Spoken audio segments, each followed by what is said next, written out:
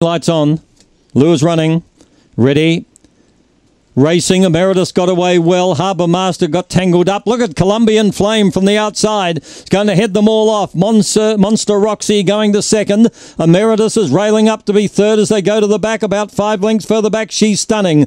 They're followed further astern by Boo and Bale. Harbour Master's a mile back from Armour White. And last of all is Lectra Fiesta off the back. Colombian Flame still clear of on the inside Emeritus, and they're followed by Monster Roxy. But in the home running, it's Colombian Flame too good.